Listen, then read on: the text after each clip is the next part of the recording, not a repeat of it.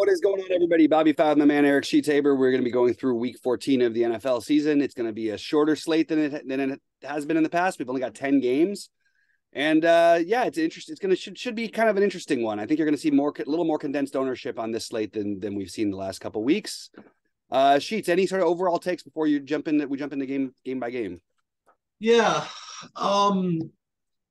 Listen, this is just the way that NFL works, but I'm starting to see like the same guys, like just kind of show up, the same teams just kind of show up every week. And Yep. that's, that makes sense. You're going to see uh, like a defense that's going to be very high owned again this week. Mm-hmm. Um, we'll get to all that when we get to it, I guess. Yep. And the afternoon games are not quite as you absolutely have to play them as last week. But it certainly is. There are a couple that we'll get into. All right, let's get into it. First game on the slate you got. Let's get your screen up here. Sure. I am going through my other screen here. All right. Buffalo and the Jets with a little bit of rain potentially in Buffalo. I don't know any more advanced weather. It's too early in the week to try and guess it. But that's what I've got. Sheets, what are you doing here?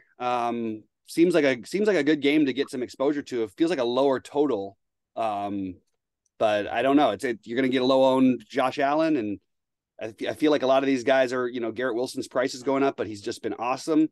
What are you doing here?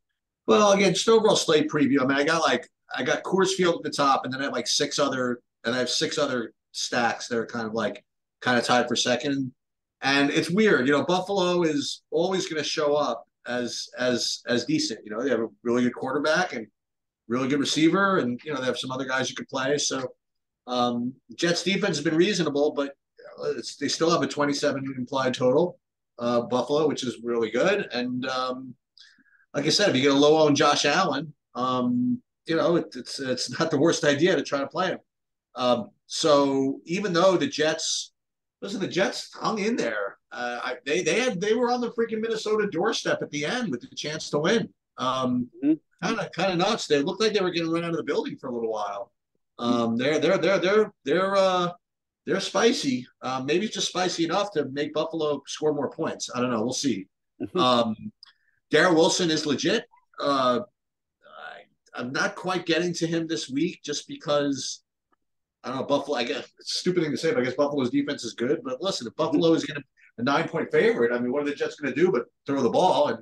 And Garrett Wilson's the guy. So, hey, why not? You play Allen, play Diggs, play Gabe Davis, you play Dawson Knox, you run it back with Garrett Wilson, and hey, 1 o'clock, you're kind of off to the races.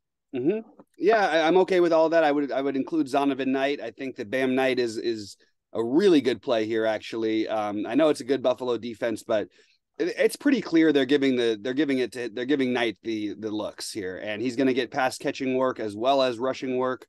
I don't think it particularly matters. I don't think they're in love with Michael Carter anyway, and he was Knight was on the field like basically the whole game last Yep. week. So I do like Knight as well. I also think it's worth noting that Corey Davis had 10 targets last week. I know it was a weird game, but it should be a similar type of game flow. And because the corners are so good, Garrett Wilson might get covered. So Corey Davis gets into play for me a little bit, and Elijah Moore. I just think it's a good game that if you stack it, you want to go different ways. But the one play who I know he hasn't had a big game in a while, but Gabe Davis is 5,300. That just seems a little bit too cheap. So both Davises here are in play for me, but Gabe Davis at 5,300 feels too cheap. This is a game, I think Diggs is going to be popular. I think Knight will have some ownership, but I don't think anybody else is getting that much ownership, and I think it's one that we could definitely stack up. So I do have it as one of the games that's very interesting for stacking purposes. All right, next up, we have Cleveland and Cincinnati, which is the game that historically I actually have done really, really well on for whatever reason every year when these guys play. Well, they play twice a year, so I guess one of those times, usually I do really well. And this is another time where I want to get some exposure here. So I'm going to Jamar Chase. I don't care what anybody tells me. I think Jamar Chase is like actually underrated. Like he's so good. And I think that in certain ways, because they have so many other receivers, like maybe he doesn't get to show it as much. You could also argue that it helps him too, but like I really like Jamar Chase this week. I think he's right there as being one of the best receivers in football. I think if Mixon is low owned and plays, I would take some shots there. But I think P Ryan is more likely. I think if Mixon's out, I'm happy to go back to P Ryan. And then on the Cleveland side, I don't think they're going to be as terrible as they were last week. And I think Amari Cooper and probably not as much Donovan Peoples-Jones for me, but certainly don't mind this as a game stack. And the one I'm a little bit lower on Chubb just because the price, but I think you can always be open to him. I've had good success here, so this is a less priority, but it's still an interesting game stack for me. Let me tell you who else is really good, except for Jamar Chase. Yeah, T. Higgins is really good. He is, and I'll tell you who else is really good. Like Joe Burrow is really good. Those three guys are really good. And I'll keep playing those three guys. I have to think that Mixon's going to play. I mean, it's freaking concussion protocol. You can't. What are you going to be a percussion? He should be able to. Yeah, I agree. 2 weeks. I mean, you know what I mean. Like so, I think he's going to play. I think he's in play as well. As far as Deshaun Watson and the Cleveland offense, couldn't be worse, right?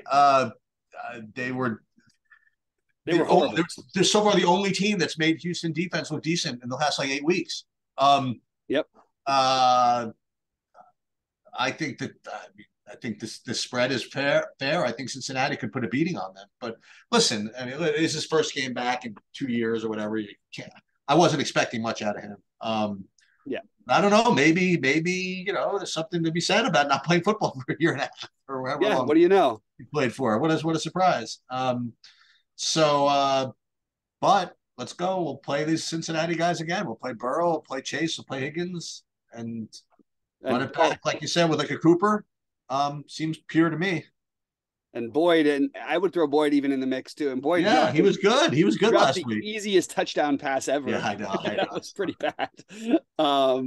But other than that, it looked good. It really kind of threw my whole thing up because I had a lot of Boyd, but I also had a lot of Burrow, and I needed that extra touch. You know what I mean? It just was like one of those frustrating plays for me. But I think right off the bat, we have a couple games that I definitely think are stack worthy, which is kind of Higgins at 7K is tough to play, but yeah, it's a little much for Higgins. I think as a secondary receiver, I think that he's still priced up as the number one. I think for me, it's more going to be the Chase and potentially Boyd, but do keep in mind that Hayden Hurst is out also, so that does open up potentially more receiving options for them because they do throw the ball to the tight end a little bit.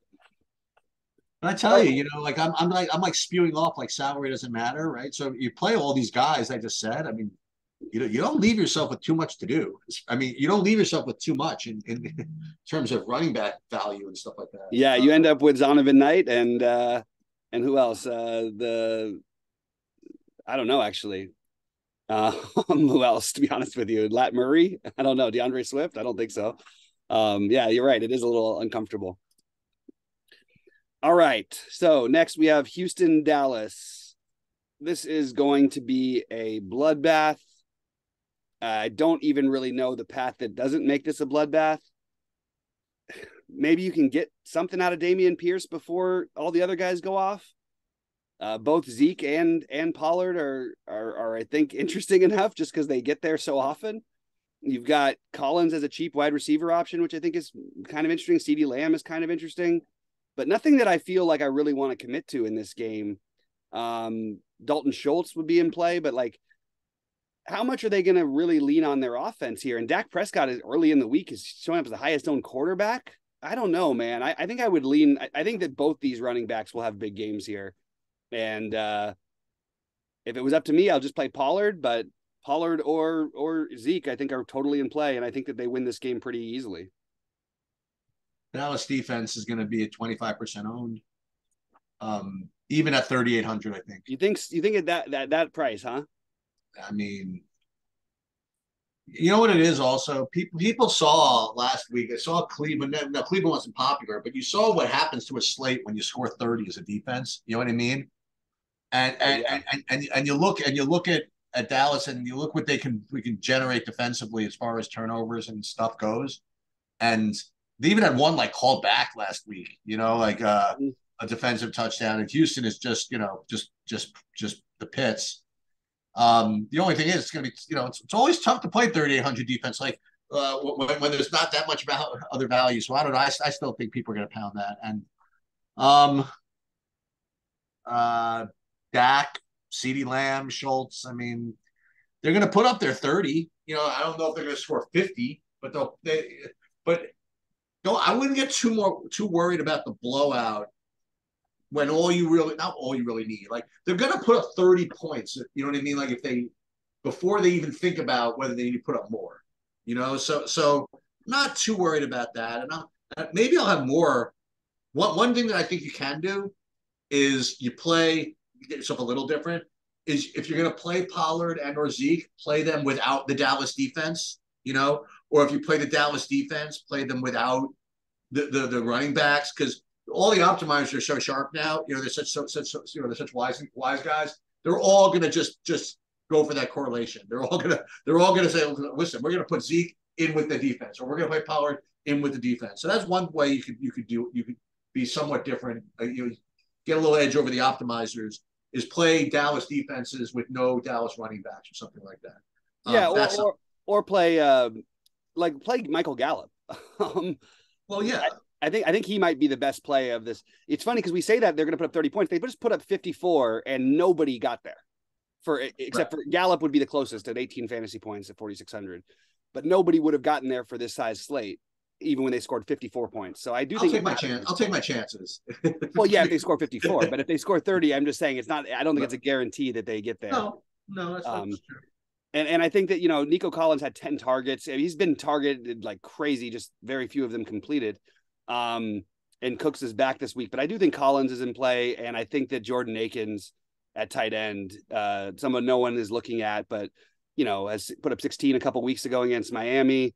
They're going to have to throw the ball a lot. They do tend to use him quite a bit as for quick drop-offs, which they're going to need some of. So Jordan Akins is in play, but this is definitely not my favorite game on the slate. This is definitely the ultra Damian Pierce troll week. I mean, this seriously, right? This is like the best because he's done nothing for like 3 weeks because he's had tough matchups, and now it's like the worst matchup. And not only that, but people are going to be playing Dallas defense, and they're going to be playing Dallas running backs with the Dallas defense, and Pierce is going to be like 2% owned or something like that. Oh yeah, get like 2 touchdowns and 180 or something like that. Yeah, right off the bat, 75-yard touchdown by Pierce is the first click. That would be awesome. That's DFS. That's DFS legend. It just happens so much. It feels almost unreal how the troll games happen. Like and they get called out and they always happen. All right. So now I'm guessing this is Coors, right? Yep. All right, Sheets. What do you got here? Every week. I mean, whoever Detroit plays, it doesn't even matter if it's in Detroit. It helps. You know what I mean? Like, yeah.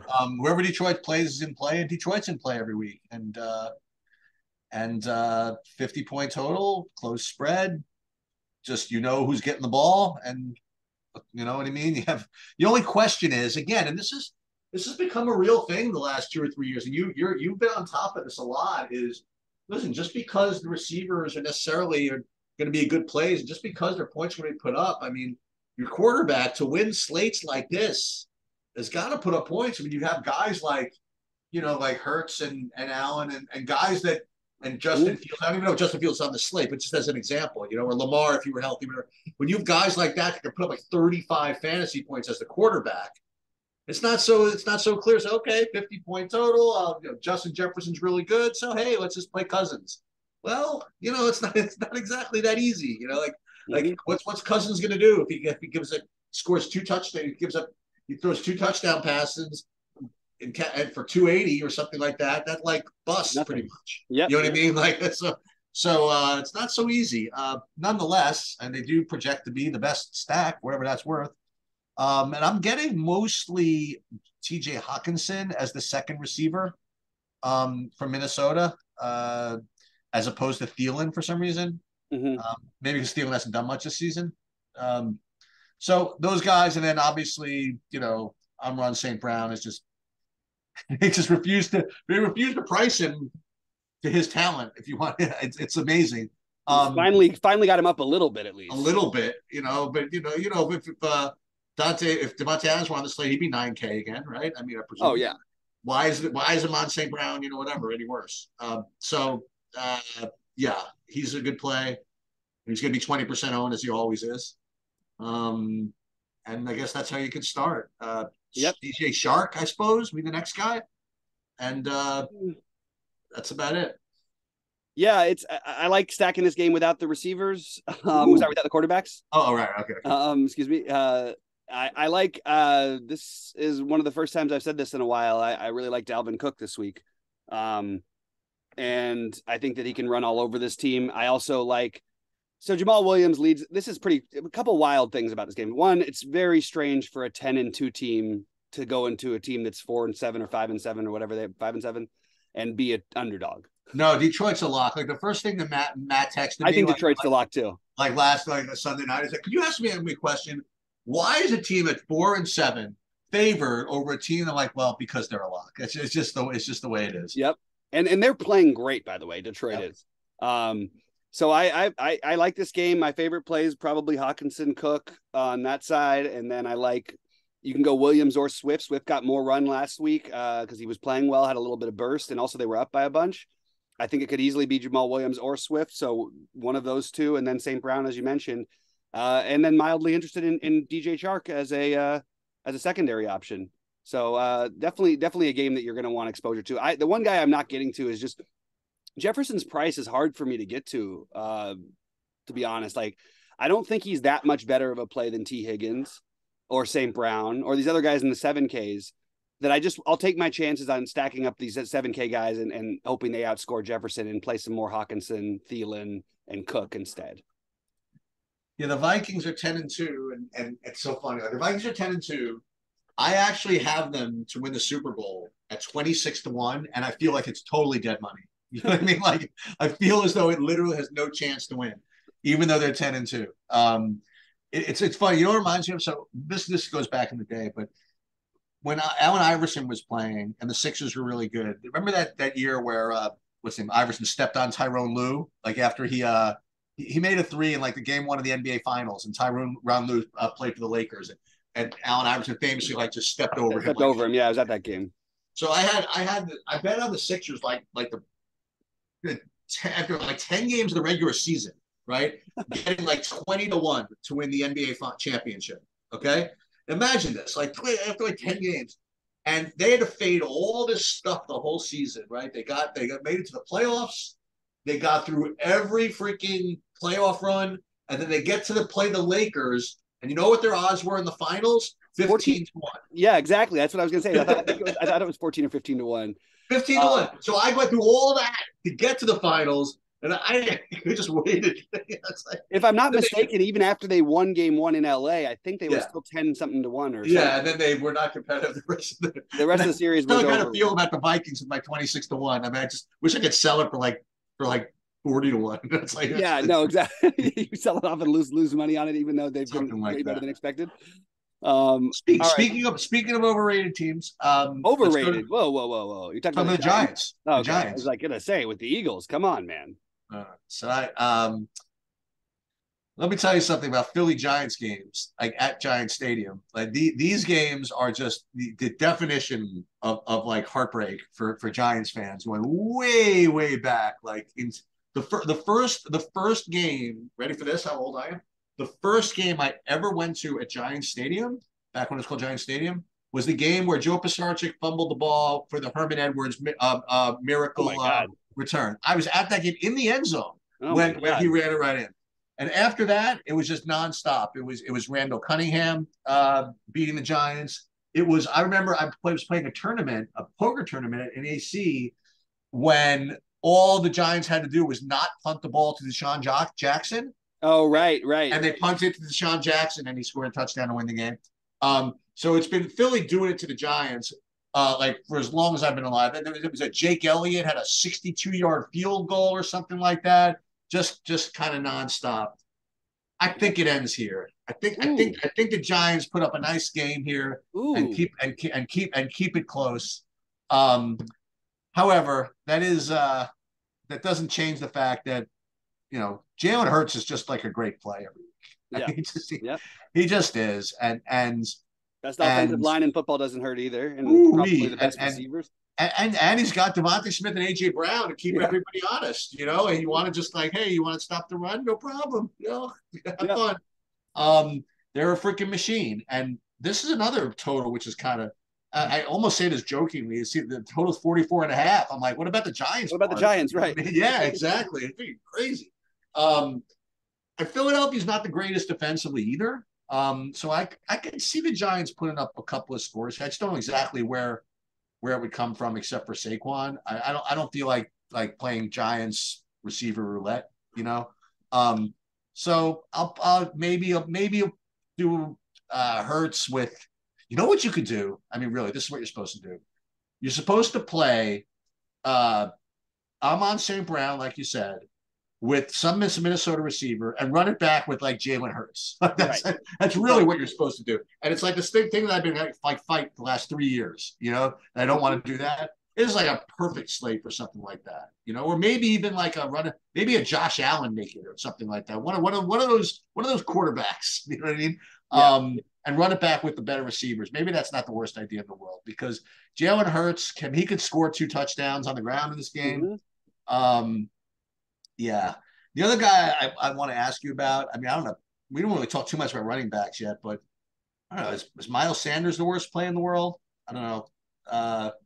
So that's my opinion. It's a low total, so nothing's going to show up as be that great. But I still think that you're just not supposed to ignore the fantasy points that this Philadelphia offense can generate, even though if you don't know exactly where it's coming from. Yeah, I agree. I may just have to just throw in and close my eyes a stack here because I don't really love this game as a stacking game. The No. Giants tend to play a little bit slower and they're running and all that. But the Eagles doesn't really matter. I mean, we just saw them play Tennessee and they put up 30 in no time. Um, yeah, I think that like I'm off of most of the plays for DFS, but I guess I can get a stack in here. The only thing I would say is that I might play a little bit of roulette with Richie James or Isaiah Hodgins. You don't like Slayton? Slayton is just a little more expensive. Okay. It's just that the price is not quite as conducive. The reason I'm considering the other guys because I think they're going to have to throw the ball, and I'll take a shot on the 35 and 3,600 guys who are at least talented and going to get some action. So that's pretty much all I have as a priority for this game. Who else? Who else in this game? Hold on a minute. Who else on the receiving core here? Hey, Kenny Galladay's still on the team. He's still on. He didn't play last. He was scratched last week. Oh goodness. We'll see. We'll see. Yeah, keep an eye. If Holiday and like Sills are out, that means I feel a little better about James, and just because they'll be on the field more. Did Bellinger get any work? Yeah, he got 5 targets. Yeah, probably. I just think it's the wrong. Yeah. I think Daniel Jones on his own is actually Daniel Jones with one of those cheapos might be another interesting way to go because he can run his way into a big game. All right, what do you got? We got next. Well, you have no Lamar, right? The least interesting game of the slate for sure. You have no Lamar, and Lamar they're vulnerable. I think Pittsburgh's going to win again. Pittsburgh's been playing really, really well. I think they're going to win again, and I just don't know what I'm going to do fantasy wise in this game. Is what's his name healthy again? Najee Harris? I don't know. Maybe Najee Harris isn't the worst play in the world, coming off of 2 straight 10 fantasy point games. Whatever. Pickens, I think, is legit. I think that Deontay Johnson and Pickett, I think you could stack Pittsburgh, but again, they're just not a big scoring team. Freiermuth is always going to be a good tight end play. So I like him. I can't play it. I don't think I can play anybody from Baltimore. I just don't think I can do it. Yeah, I don't think I can either. Like, what would the price have to be on Huntley in order to play him? Like, if he was like not my style, no, me either. But for what it's worth, he can do some things with his legs, but it's not going to matter for a big slate or anything. For a small, like if it was a showdown, we could talk about it. Kenyon Drake and Edwards kind of been splitting a little bit, but no interest there. I do think the Pittsburgh side has some plays. I think Najee Harris, as you mentioned, 5,800, very reasonable. I think Deontay Johnson or Pickens or Freiermuth are all available. I would probably just limit it to one of those guys because I don't think there's going to be enough points scored in this game. But I think all of those guys in their own right are all in a vacuum pretty good plays. All right, next up we've got Jacksonville, Tennessee. Sheets, what do you got here? Anything? I have Trevor Lawrence is questionable to a toe. Not a big deal for me. I mean, I presume Derrick Henry's the best running back this week. I'm just guessing. It's got to be 20%. Well, I shouldn't say that because Might be higher. how you going to get him in? I don't know. Maybe that's not the question. Maybe the question is you should play him. I don't know. Like I like it's Derrick Henry. It's December. It's it's a good matchup. They're 6-point favorite. I don't know. Sounds good to me. I'll take a shot. On the Jacksonville side, I said this last week, and it turns out Philadelphia put up more fantasy points, but I usually don't want to mess with Tennessee. Tennessee's defense. I don't know. Etienne at 6,400. Maybe that's a good play though. It's a good So price. Etienne, Lawrence, who somebody busted really hard last week. Zay Jones, right? Zay Jones at 7 targets, 2 receptions, 3 fantasy points. And this is, listen, you want to know why wide receivers is volatile? Just look at the last 2 weeks. It's the way it is sometimes. So I guess Derrick Henry makes sense, and that's really all I came up with. Yeah, if Lawrence plays, I think that Kirk and Zay Jones are definitely in play. I wouldn't play Etienne against this. This defense doesn't give up anything to running backs. They do, however, you can throw it all over them. They don't have corners, and they like to play one-on-one. So I don't know why they were playing one-on-one against AJ Brown and Devontae Smith last week. I'm sure they kind of regret it, but they stuck by their guns. They played them all man-to-man the whole game, and it did not work. So Kirk and Zay Jones are in play, and Derrick Henry is obviously going to look like a tremendous play. Probably worth noting that he hasn't had a good game in a while, but I don't think that. I mean, Philly was a tough matchup game script wise, even as they were playing from behind so much, but couldn't do anything against Cincinnati either. This is a better matchup. I think that Derrick Henry is obviously a really, really strong play, and probably where you start your cash game build. I think he would be, in terms of cash, ahead of the other 100 receivers like the Chases and the St. Browns because of just the more assured work, I guess you'd say. All right, what do we got next, Sheets? Yeah, we got something sneaky here, I think. This is a weird one. Well, Kansas City against Denver. We can't do it, Ken. We can't. Please don't recommend Denver. No. So hang on a minute. Okay. So it's a 43.5-point total, and then we're going to talk about Denver's. No, I'm just kidding. Kansas City's been they listen. It was a really, really good game last week. Cincinnati just got Cincinnati's just got them 3 times in a row now, right? And that was a good game. It's definitely a tough spot for Kansas City, and I definitely like Denver against the spread.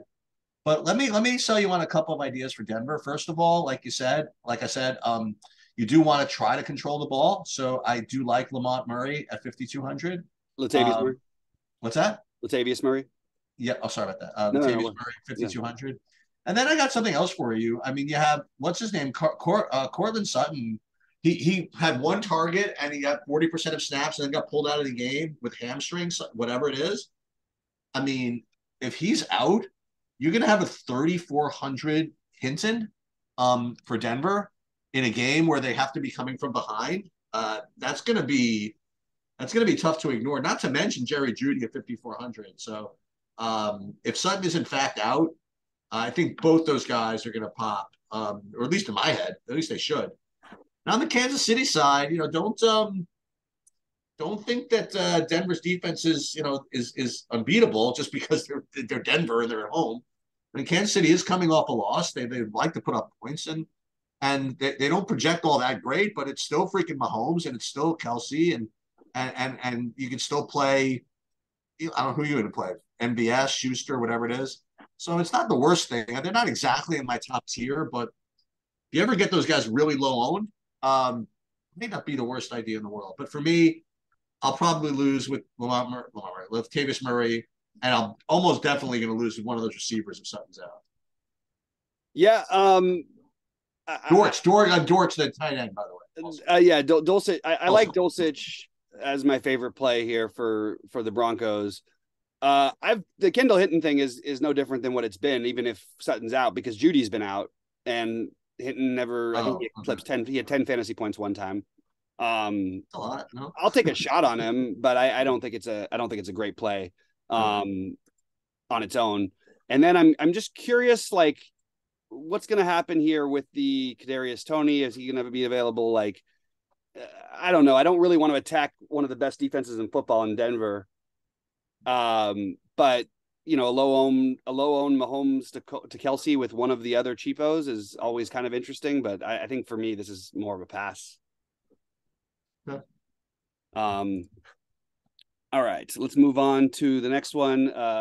You have Seattle or San Francisco? I have Tampa against San Francisco, okay. and so we have the once and future Brock Purdy taking over for the oft injured Jimmy Garoppolo.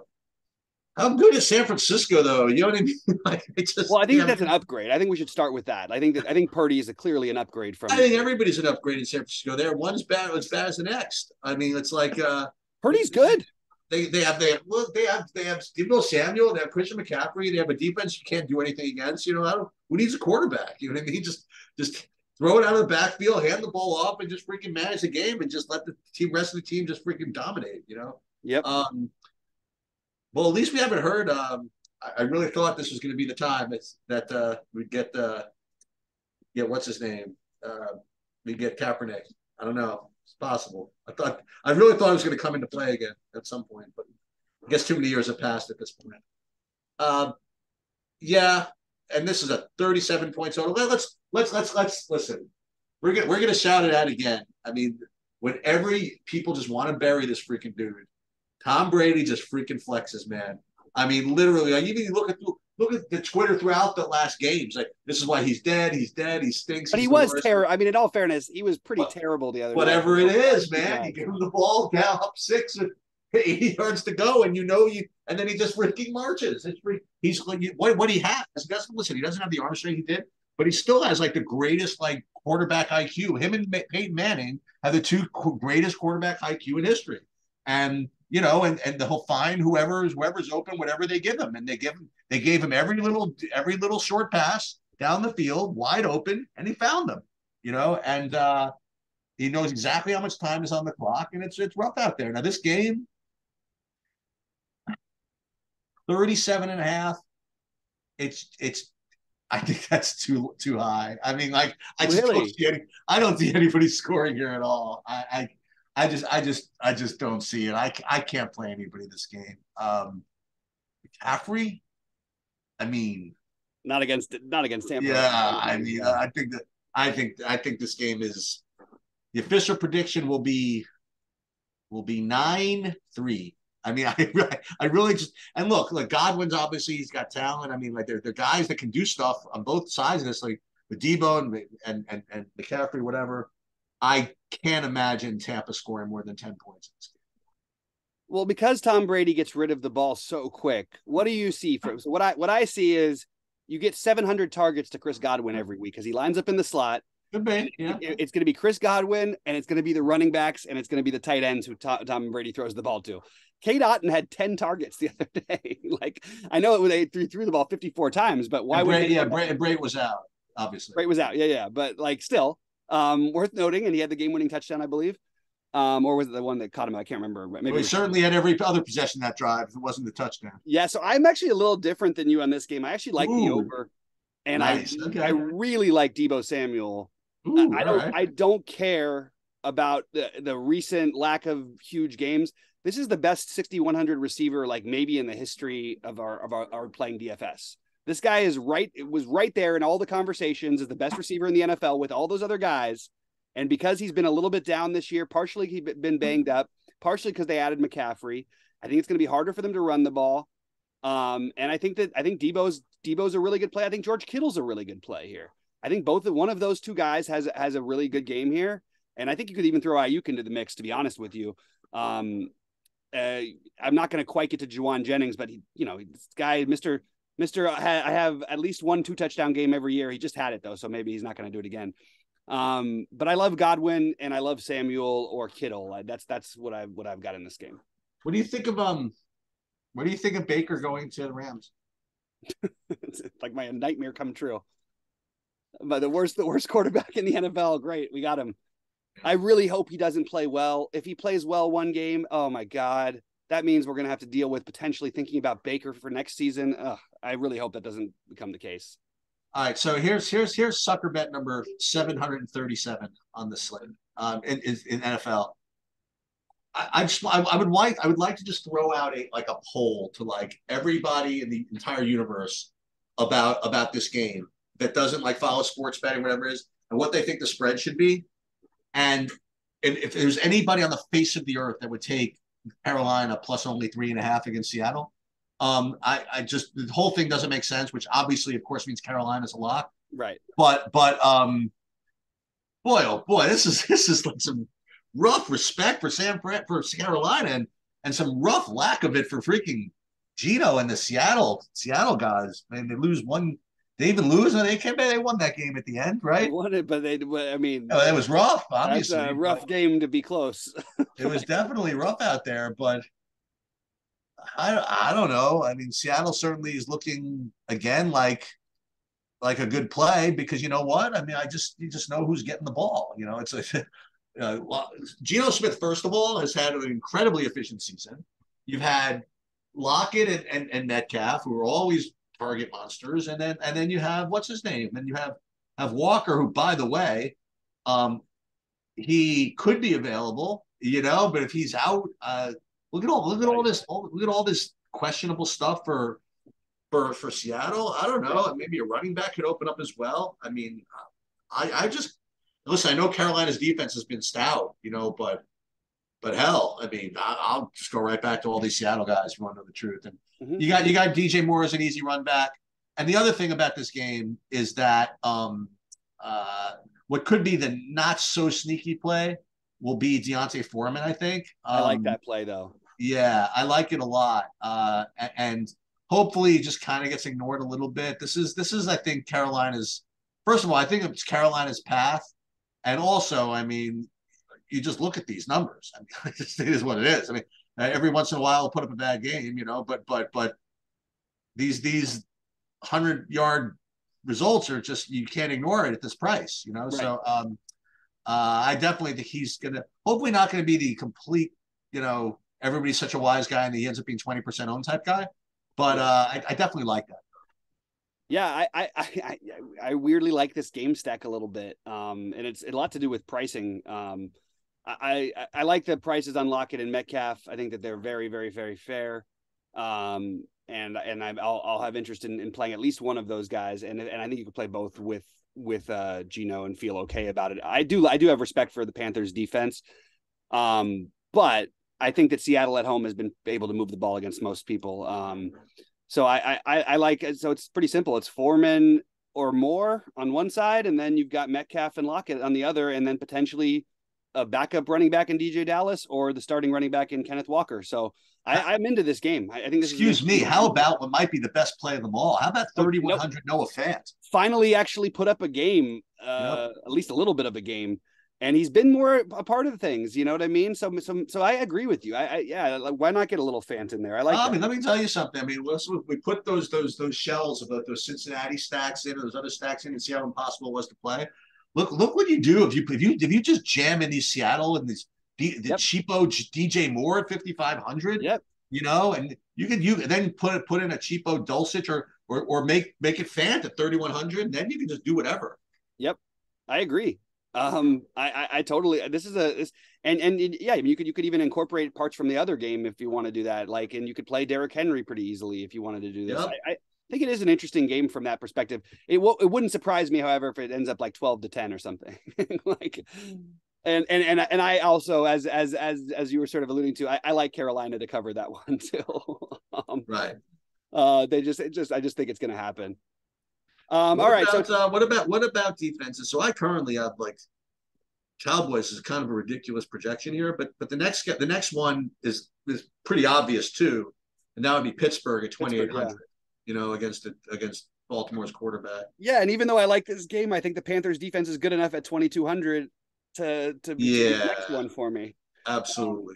And And by the way, you know who's been throwing a ton of interceptions and sometimes holds the ball a little too long is Josh Allen and the Jets. The Jets. He does. Yes, he does. He leads the league in interceptions. I'll tell you what else. Even though you're Mr. Purdy's or whatever, I think that Tampa 2,900 reasonable also. Tampa 29 and San Francisco at 32. I like the defenses a little too much, which is why I don't have as many games this week. I do agree that Detroit, Minnesota is the best one. I like Cleveland, Cincinnati, New York, Buffalo, and then Carolina, Seattle as my favorites. I'm interested in my favorite plays: Derrick Henry, Dulcich, Debo or Kittle, Godwin, Fant, Foreman or Moore from Carolina, Lockett or Metcalf. One of the Steelers, Najee, Johnson, Pickens, or Freiermuth. I'm good with all of them. Michael Gallup. Those are sort of the priority guys I have from this early look. I'm gonna tell you, man. This is I really am into this. The winning $1 million, or at least making sure everybody loses the $1 million play, with the first play out of the gate into the teeth of the freaking crowd, have freaking Damian Pierce just breaking one for 80.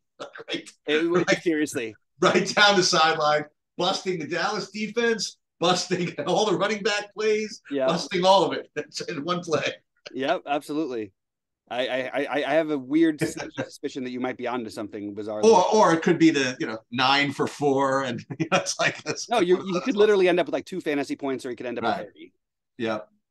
Anyway, it should be a fun week, guys. I'll be recording some other ones later this week, and keep an eye out for that. And good luck to everybody.